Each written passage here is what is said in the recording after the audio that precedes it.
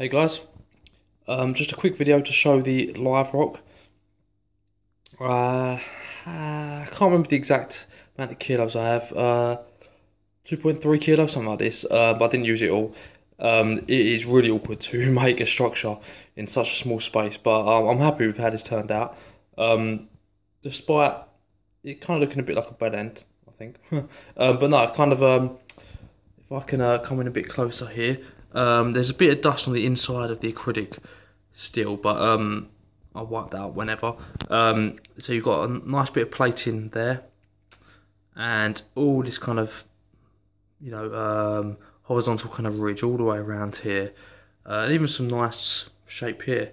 See, that's some old kind of coral skeleton, but it looks really good. Some dark caves there, some darkness underneath there. So some good hiding spots for, some crabs and shrimp if I get it. Yeah, no, I'm quite happy with how it comes out. I love that I've got some space around the outside. I'm wondering whether I should have done a smaller bit of rock. Maybe I love the minimalistic approach, but if I keep the frag small, I'm pretty sure that this will actually turn out pretty good. I don't want anything on the sand bed.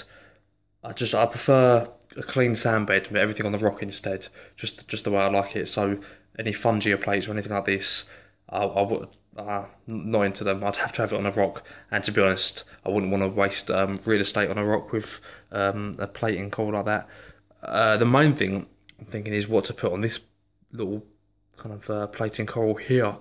It's really hard. There's so many different things I could think. I could get like an acan to spread across it or something like this. I haven't had an acan before.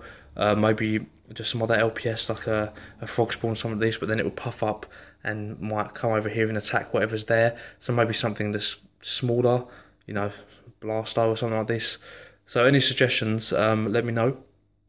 But yeah, so check it out from the side. You can see the plates there, and cavity at the back there for things to go and hide. And so from the other side, and there you go. See, so definitely some good places.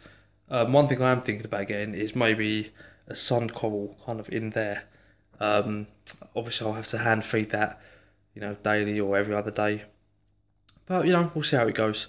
But just a quick update then. I've got my test kits coming, so then I can start testing it and seeing how the cycle goes.